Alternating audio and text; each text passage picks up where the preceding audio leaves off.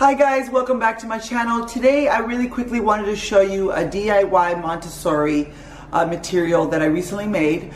I obviously am not a Montessori expert, but I do love a lot of Montessori materials. However, they tend to be a little bit pricey, so I saw something online that I really, a material for Montessori that I really liked in terms of helping to teach math, and I didn't feel like purchasing it because it wasn't very inexpensive. So I decided to make my own, and I want to show you guys what it is.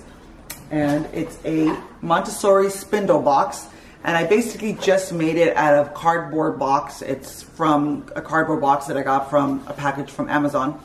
And the purpose of a spindle box is for the child, obviously, to learn math, but number one is to be able to see the sequence of the numbers from 0 to 9, as you can see it here, and secondly, to associate the corresponding quantity with the number.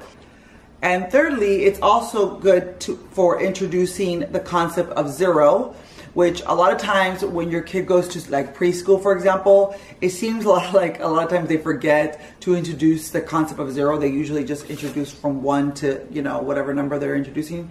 But I've noticed that zero isn't really something they even talk about, and I did add it here because Montessori does do that, and I really like that. So I added it there.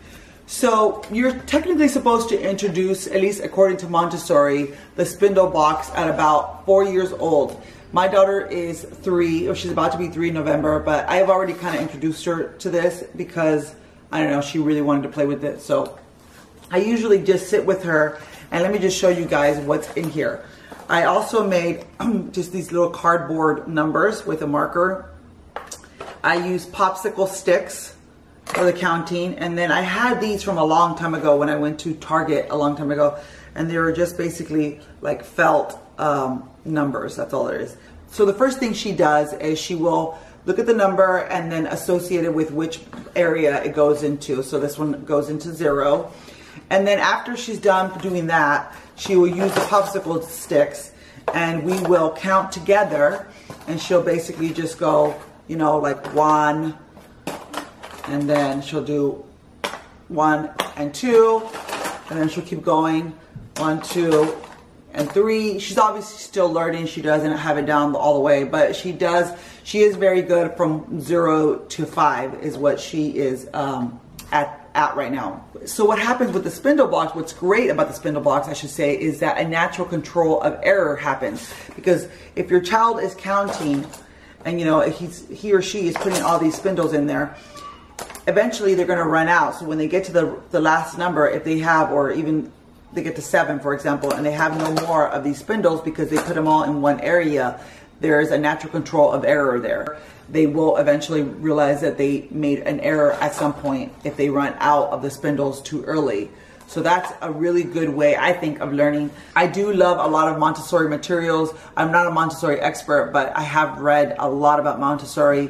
We don't do 100% Montessori in our home. I do love a lot of more like play learning. However, I do like a lot of the materials that Montessori offers for learning. So I try to incorporate those into my, you know, my home household. It's a good little activity to do with your kid, and this basically costs nothing. This is packaging that I already had from a package that I got from Amazon, and I just cut it up and I used tape all over, as you can see, and then I taped the numbers on the back side, and I got these popsicle sticks, I believe, at the Dollar Tree or something like that. And so basically it cost me $1 to make this. So it was very cheap, other than the tape that I used.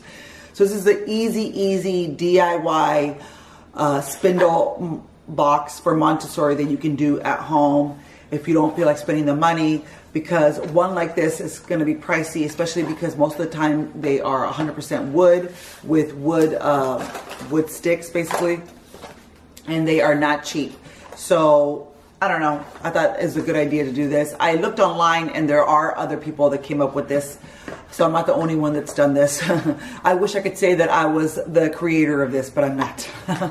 But so that's about it, guys. I just really quickly wanted to show you how easy it is to start introducing your children math and the concept of counting and quantity, instead of just learning to recognize the number, which is also important, but you also want them to know about quantities. So we work on this a few times a week. She really, really loves it. It's one of her favorite things to do.